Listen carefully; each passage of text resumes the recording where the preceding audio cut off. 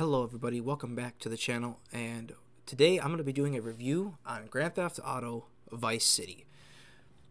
Just like in the last video, we discussed how GTA 3's physics and gameplay and everything else was pretty much put into perspective and pretty much has made big improvements since its release in 1997 when the first two games were released on Game Boy and of course the original PlayStation. This game takes place in a fantasy state known as Vice City, which is the uncopyrighted version of Miami, Florida. Now this game brought a little bit more extra to the Grand Theft Auto series, where it basically brought into nightclubs, more street gangs, different vehicle types, and of course the culture itself. The biggest takeaway I could take from this game was the motion blur. The motion blur was very annoying in that when it first released on the PlayStation 2 and the original Xbox, this game had motion blur issues like no tomorrow. You'd be running around everywhere and that motion blur would just make you dizzy, and it kind of just took away from the excitement that the game would bring. It also brought in a whole new assortment of different weapons. There was 3 different weapon types. There was the weapon types 1, weapons types 2, weapons types 3. The weapons types 1 consisted of all of the original weapons from GTA 3, and then the second type would be the new and implemented weapons brought into GTA Vice City. As you start the game, you start into a cutscene that cuts back to Tommy Vercetti's early days when he was representing the Forelli family mob in Liberty City. Right there to your right, you see Sonny Forelli and 2 of his goons discussing Tommy Vercetti himself, who was the main protagonist of this installment of the game. He was Sonny Forelli's known right-hand man who did 5 to 10 years, I think it was, for the family. I guess somebody fucked up a deal or something, and Tommy wound up getting pinched for it and wound up doing some pretty serious time. But now he's out, and Sonny needs some help taking over Vice City. He wants to expand his cocaine operation down to Vice City. So he sets up a deal with some Colombians, which probably was the biggest mistake you can make. You make a deal with Colombians you don't know, well, you get shit on big time. As that goes on, the plot kind of thickens. You meet your corrupt, crooked lawyer, Ken Rosenberg, who's more of a coward than he is a man, or a lawyer for that matter. But a kind of funny thing is, cool Easter egg, every time you get busted in the game, you can hear Ken Rosenberg phoning into the police department saying, Tommy Vercetti is an innocent man. It's kind of funny. That's actually pretty cool. But it kind of leans into Ken Rosenberg picking him up from the airport, taking him to the deal where it all goes bad. At that point, well, you're out for revenge to find the people who not only torched the deal, but killed your friends and pretty much gets you framed for stealing from Sonny. Sonny will call you 5 or 6, maybe 10 times throughout the entire game wondering, where is my money? Typical mob boss, pissed off at the world. Through this time, the physics and the gameplay itself, pretty much the same as GTA 3's, not much improvements. The only difference is now you can fly dodo planes and helicopters. Bear in mind, if you play GTA 3 long enough, you could actually fly a dodo plane from the airport. It's not active at all with the water. It's one you have to actually fly on land, and it was a lot more trickier to fly in GTA 3. Vice City kind of picked up the pace on the flying physics and the mechanics with it. It wasn't any much better than 3's, but you get the picture. Helicopters were a lot easier to fly. It was simple left, right, tilt, tilt type of thing. If you didn't know how to fly a helicopter, well, you probably should get your head examined. But it introduced a whole new assortment of different things. You can, no different than GTA 3. Drive boats, fly helicopters. Couldn't fly helicopters in GTA 3. I'm not sure exactly why, but as you can see in this footage here, that's where the deal goes bad. And you're pretty much fleeing for your life. But you meet pretty interesting characters along the way, such as Phil Cassidy, Colonel Juan Garcia Cortez, Mercedes, and so much more that bring the broad story to Vice City to life. Just like in GTA 3, there's 3 main islands. Starfish Island. I think this is the Little Havana side of things.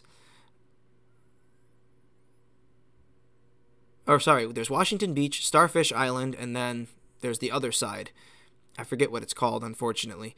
Because this is my least favorite game for, well, the reasons I've already brought up. The motion blur. The textures were real buggy, as you can see right here. They're really bugged out, and it's really annoying. You can't see the license plate. You can't read anything, but it's PlayStation 2, so you can't expect much. But they brought back the little markers you walk into to start your missions. They have interesting characters out on the street. Same thing. Civilians will talk to you, interact, fight you, try to kill you, and, well, it's GTA. What do you expect? You're going to try to rob somebody. They're going to kill you back like in Texas.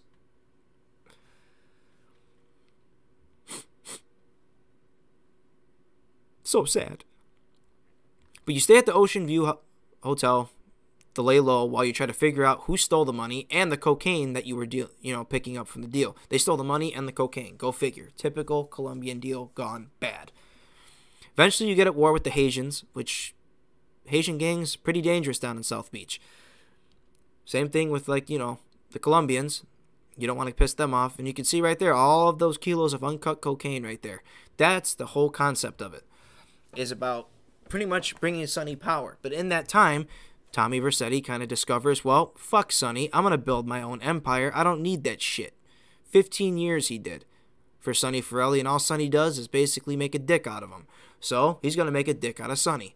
And pretty much not only make a profit off of the benefit that he bailed him out of jail, got him paroled, and sent him to Vice City to take care of some garbage. And, well, he took advantage of it and became a success.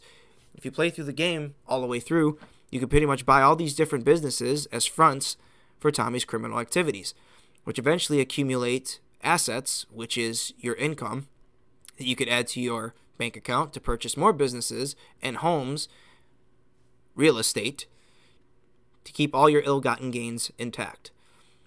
Now, reasons for this game not being as successful as its predecessor is, well, obviously, motion blur issues, texture issues, and the mechanics were really stiff for me.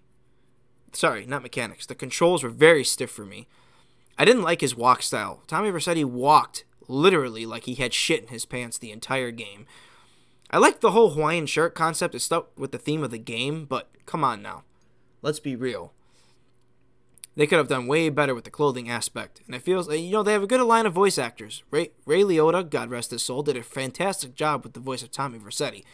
But they could have gotten better voice actors for the rest of the game, I mean, I get it. There's one guy, he's the leader of the Diablos. Is it Diablos? No. Some Colombian gang.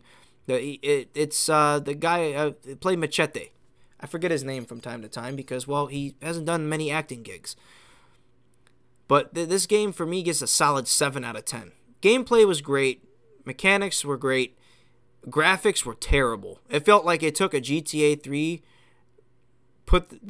kind of copied and pasted over here, and somehow they fucked up the graphics really bad. It's like the textures went from looking okay to god-awful. They were terrible. I've never seen... Look at their hands literally look like they're glued together. If you look really closely at his right hand here, it looks like it's literally glued together. It's got to look uncomfortable, and it's just the little things you notice.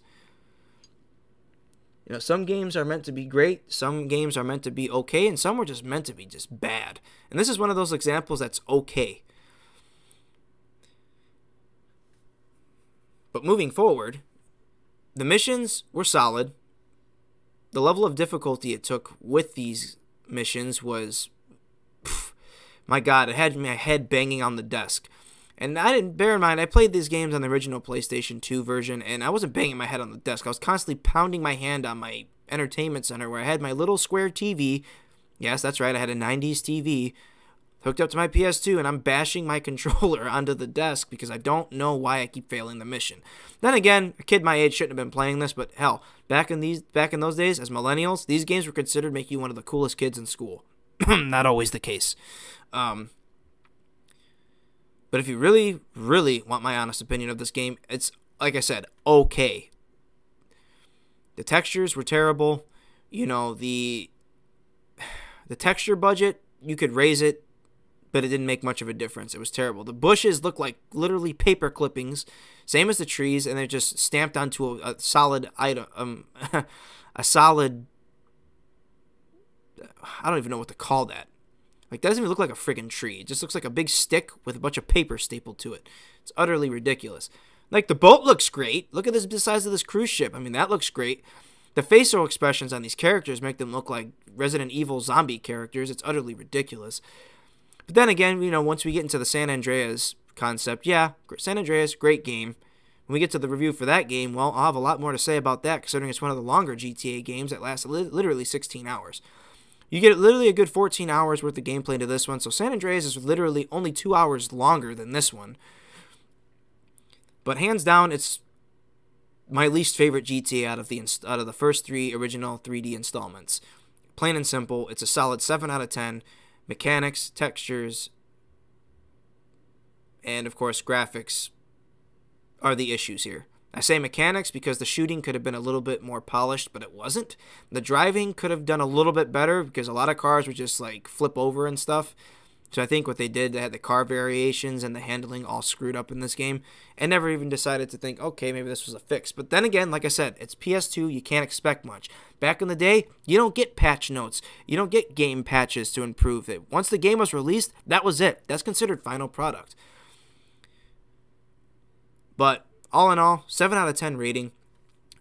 This game literally delivers the same gory details as the previous predecessor, GTA 3. The only thing that was better about this was there was more gore. You could shoot people's heads off, and obviously there was a gore mode where you could blow their legs and their arms off, but all in all, originally, you could only have like a good head decapitation. I think GTA Vice City is actually the first game to release its first head decapitation in PS2 history. I could be 100% wrong. Rockstar's Manhunter or Manhunt could have possibly delivered that first. Hell, even True Crime could have. I could be 100% wrong. Let me know how you guys enjoyed this video. Slap a nice big like on it. Subscribe to the channel if you're new. Ring the notification bell to be notified of upcoming streams and uploads. Let me know how you guys feel about this game in the comments below, and I will see you all in the next one. Take care, guys.